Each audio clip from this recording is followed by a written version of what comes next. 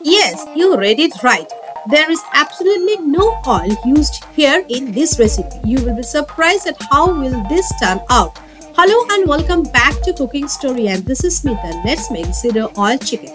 For this I have taken 500 grams of chicken with bones cut it into small pieces. Into it add half teaspoon of turmeric powder, red chili powder and salt as per your taste, and sugar half teaspoon with 2 tablespoons of yogurt. Now mix everything well so that the masala get coated with the chicken and marinate it for 10 to 15 minutes.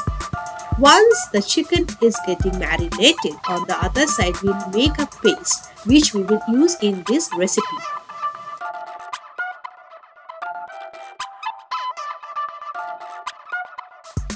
Next, take a pan, add 2 cups of water. Into it add 3 medium-sized tomato cut into half, 2 onion cut it into small cubes, 8 to 10 garlic cloves and few ginger strips. Then add 1 green cardamom, 3 to 4 dry red chili whole and 2 cinnamon sticks, half teaspoon of cumin seed and half teaspoon of coriander seed. Now cover and cook it for 10 to 12 minutes in a very low flame until all the veggies are soft enough. Once you are done, then put off the flame, remove it from the pan and with the help of a mixer grinder make a fine paste. All our ingredients are ready.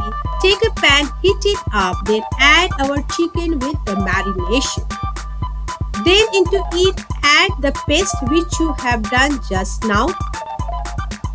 Then stir everything well so that the masala and the chicken are well coated with each other. Then cover and cook in a very low flame for 10 minutes. No need to add water as it will release water from the chicken as well as the mixture once you cover and cook in a very low flame.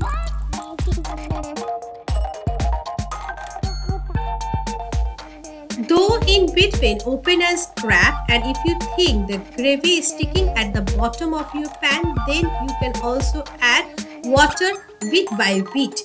Now you can see our chicken is nicely done and the color is fantastic. Sprinkle some coriander leaves at this point of time and cover and keep it for 5 to 6 minutes before serving it with roti, paratha or rice. And if you like this healthy though delicious chicken curry with zero oil, then please do subscribe my channel Cooking Story and don't forget to hit the bell icon so that whenever I upload a new recipe, you get the notification first.